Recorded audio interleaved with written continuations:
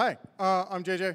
I work at IBM, and I'm going to talk about everything you know about Kubernetes in 19 slides. And yes, I do actually have awesome@ibm.com as my email address.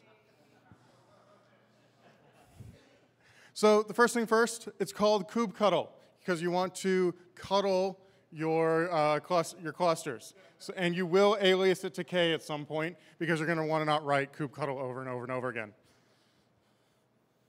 First thing first, inside of Kubernetes, containers are the smallest amount.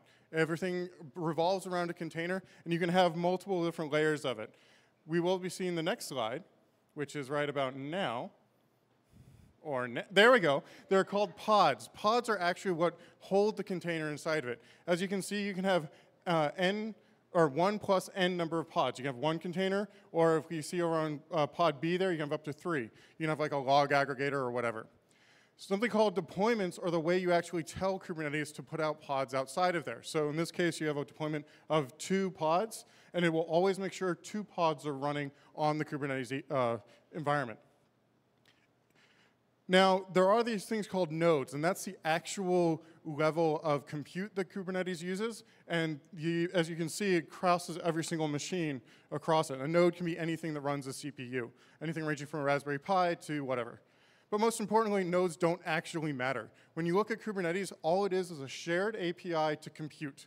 And it will run exactly what you tell it to run. It's a shared API to compute. That's all it is.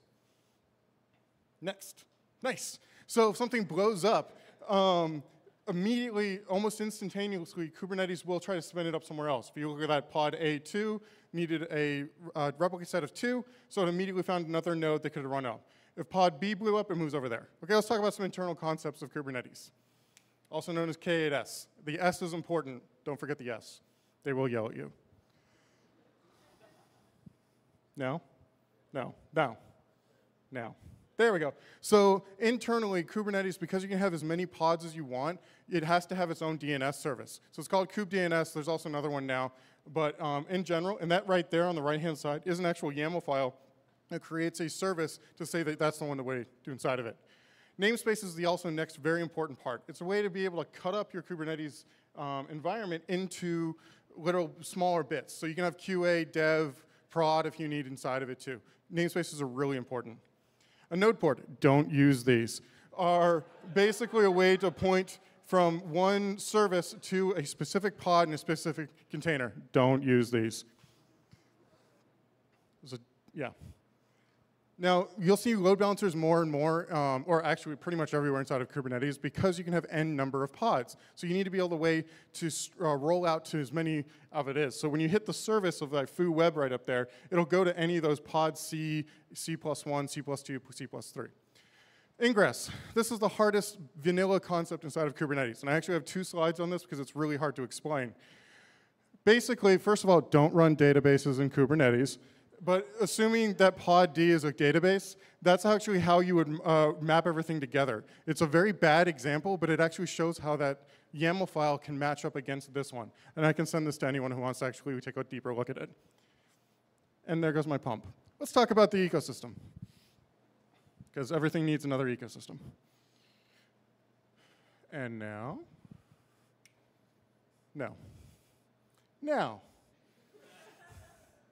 Come on, here we go, Helm. So, because we all need another fucking package manager, we have Helm.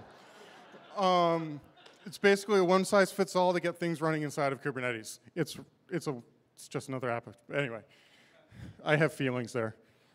Istio. Basically, with vanilla Kubernetes, you have a very basic kind of a way of getting things done. You'll very quickly discover as you move to microservices, you need red-green deployments, intelligent routing. Istio is a way to answer that. It is extremely advanced, but it is fun to use, and it's worth it. Knative. I actually think it should be called K-serverless because that's what it is. It's running serverless applications on side of Kubernetes. And you know, it's pretty cool. It's moving really fast. It's worth your time to look into if you need to do that kind of work. And most importantly, take a picture of this one if you're taking pictures of any of these slides. That's all the cool stuff that I'm talking about. And yes, I work at IBM Cloud. I can give you a free Kubernetes cluster, like a production one, for about a month if you want it. Just email me at awesome@ibm.com. And also, do your homework. Don't just take Kubernetes. Thank you.